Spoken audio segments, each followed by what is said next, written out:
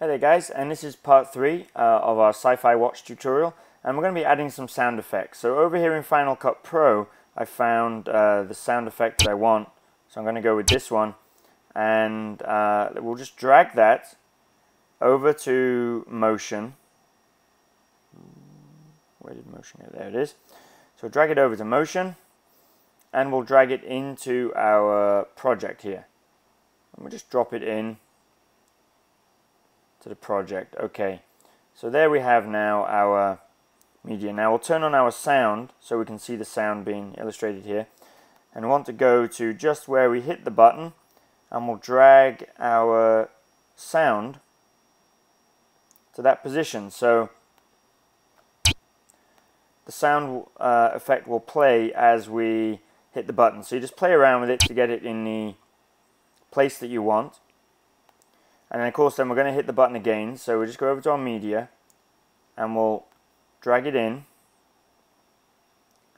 So where we hit the button for a second time, we're also going to want to play the sound effect again. So that will be our thing there, and then we'll hit the button for a third time. So we drag the sound effect in again into our timeline here, and there we go. So there we have our 3 button presses. Then you can go ahead and hide the audio. So you just press on this button here to display and hide the audio tracks. Another thing is I muted the audio on our movie file, so you can see here that it's muted. So if you go over to audio, you can choose to mute or play these various sounds. So I turned off the original audio track from my recording of the watch. So that's our 3 button presses. Now when our second button press is made, we want to switch this to a different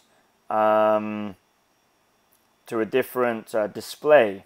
So that one's gonna disappear as we press. So just there where our finger releases, we want to create an out. So we'll select our circular copy group here, and we hit O, and that will create our out. So it will disappear as we press the button that second time.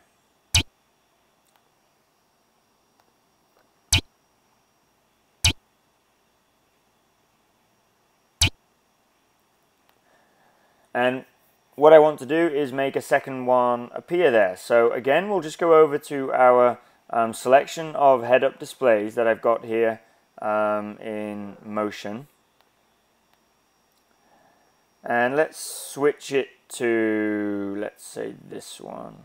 Let's check that out. It's a bit boring. Let's go over something else.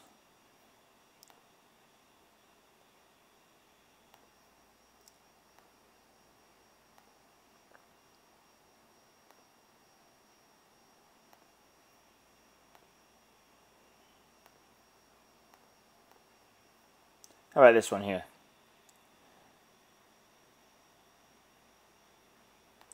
Okay, so we'll just select that group, right click, copy, come back over to our project here, and right click and paste. And there we then have our second head-up display. Now we're going to do the same as what we did in the first tutorial, so you can just go over to that if you want to find out how I did this, but you basically just scale it down, and then we're going to adjust its position and motion track it again. So I'll just pause the video and I'll set that up, and then we'll come back to it. So I've done the various adjustments and the motion tracking for our second head-up display. So you can see now when I press the button for the second time, our display changes. There's our first, second, and then finally we just want it to shut off. So what we will do when we hit that button for the last time, I'm going to scale down the whole of our circular group. So we'll select that, we'll go over to our inspector and hit a keyframe for scale, Now we'll jump forward to the end, and we'll just set that scale to 0. So that will animate our thing disappearing off of the screen. So let's just play that again.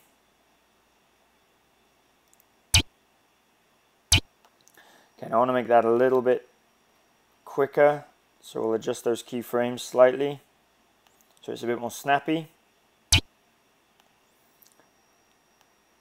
Probably bring that forward a bit and bring this forwards a little.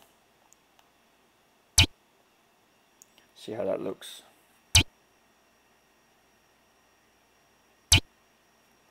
Yeah, so I'm happy with that. And then to this second head-up display, we'll apply all those same modifications that we did previously. So the randomization, so it flickers, and the opacity, all the same stuff that we did in the second part of this tutorial. So we'll get the same kind of look. So I'll just go ahead again and apply those. So I'll pause the video, and then we'll take a look at it afterwards. I've added those effects to the randomness, to our second head-up display. Let's take a look at our project so far. So there we go. So I think it looks pretty good. It's even smoother once you get the final rendered out version. So in the next part of this tutorial, I'll be going over how we actually created this head-up display itself. So as usual, you can go to my blog. The address can be found underneath this video, and from there you can download the project files, and you can also get these head-up displays. Also, I've got a motion file there which I'm using, which I created, and you can download, and it's full of lots of different head-up displays that you can utilize in your own projects there. I'll be adding more to this as well as time goes on. So maybe someday I'll charge for it, but right now it's free, so get it while you can. I hope you found this tutorial useful. If you did, don't forget to like the video and share it with anyone who might be interested, and subscribe to my YouTube channel. So thanks for tuning in, and I'll see you next time.